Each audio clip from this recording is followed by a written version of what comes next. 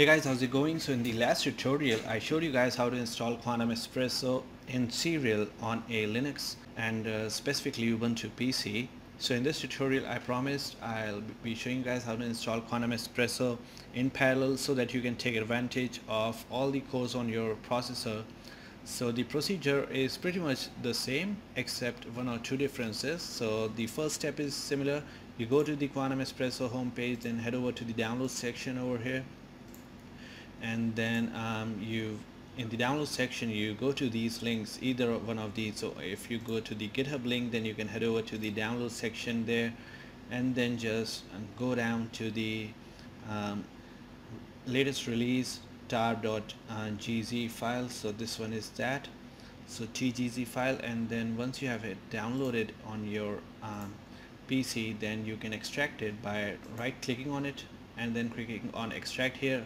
However, you can also use the command on your terminal, that is tar xzvf, and the name of the compressed file that you just downloaded. So just hit enter to extract it here, and then you will notice a folder called QE64.1 pop up, and so the next step to install would be pretty much similar to the last case. So you'll just change your directories to the directory where you extracted the contents of the Quantum ESPRESSO package, and then you will run the command configure /configure. Now once the process is complete, it will prompt you whether it detected a parallel or a serial environment successfully or not. So we'll just wait for it to complete real quick. Okay, so as this process is complete, you can notice that it says that the parallel environment was not detected, and therefore it is for now configured for serial executables. However, we can compile it to we can have it run in parallel if we have openmpi. So that is the major difference here. So in order to run Quantum ESPRESSO or compile it for parallel executables, you need to install openmpi, and to do that you will need to give the command sudo apt-get install, and then openmpi-bin package, then the openmpi-doc package, and then libopenmpi-dev package. So you'll be installing all these three packages. So just go ahead and hit enter, and then provide the password, and then wait for this to install. Okay, so once it is installed, you can check whether it installed successfully by running the command which mpi run, and you'll notice that now it gives an address for the mpi run command. So that's all that you're going to need to compile Quantum ESPRESSO in parallel successfully. So now you'll give the command configure again, and you'll notice that this time it is able to detect the parallel environment successfully. However, if it still is unsuccessful in doing so, then you can also try different variations of this command, such as configure enable openmpi or openmpi, I guess, and so you can try this one also. Then there are a variety of other variations which you can check out in the Quantum ESPRESSO documentation. I'll make sure to add a link to it in the description down below. However, for now, Quantum ESPRESSO has been configured for compilation of parallel executables, which is what we wanted. So it was as easy as that. And then the next step is pretty basic. You just need to compile the pw.x executable for Quantum ESPRESSO so that it runs parallelly.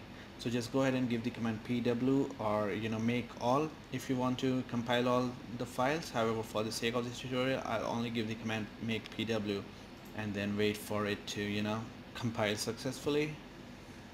Okay, so now that the installation is complete, we can give it a test run by running the same exact input file that we did in the last tutorial. However, for the sake of this tutorial, let's just go ahead and quickly check out the bin folder and list the contents and have a look if the pw.x is created or not. So here we can see that the file is created indeed. So we'll just go ahead and run a couple of, or maybe just a one simple calculation. So I have my input files in a folder called QE sample input files right here, so I'll just change my directory to that, and then here is the input file that I want to run, so scf.in. So let me just go ahead and show you guys what it looks like. So here is the file scf.in, and let me just go ahead and delete these two files as well. Okay, so here's the scf.in file, and here I provided the pseudo potentials in the same directory, therefore you have the dot here. This is the pseudo potential, and then the out directory is tmp temp, and all the rest is just standard stuff. So we'll just go ahead and give the command mpi run, because now we have installed openmpi, so this is really essential to give the command mpi run. And then the next thing you're going to do is you are going to give the command pw.x. however, we'll need the address for that, so I'll just go ahead and head over to bin and then drag this pw.x over here. So now I have the address of the pw.x. however, you won't need to do this if you added this address to the environment or path variables. I'm not really sure what's the correct terminology for that. However, the next thing you need to do is you need to give the command hyphen in, and then the name of the input file, then the triangular right bracket, and then the name of the output file, scf.out.